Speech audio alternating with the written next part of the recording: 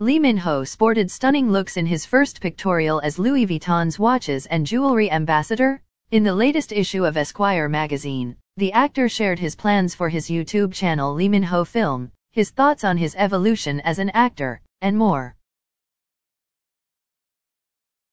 Since its launch last October, the channel has gained over 700,000 subscribers and continues to be the actor's creative outlet.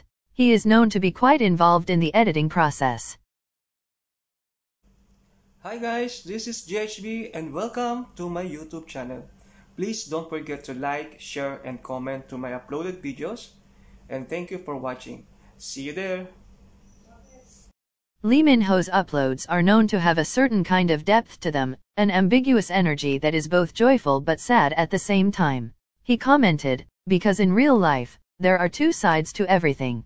When I work, there are good things but also uncomfortable things. There are happy moments but also sad moments. I think I like the emotions of both sides. I try to live my life balancing in." As for upcoming plans for Lee Min-ho films, the actor shared, "When I first started, there were 4 categories of videos. I wanted to make something similar to a short film. But for now, I'm not sure. I'm too lazy. I like the vibe of short films that emulate music videos from the 90s. But there weren't many opportunities to partake in projects like that." On what's the most important factor of his videos, Lee Min-ho answered that it's people. He explained, "The relatable charms of those around me, the sides of them that make up a good adult, or how wholesome, dedicated, and responsible about work a friend is. It all starts because these things make me feel something.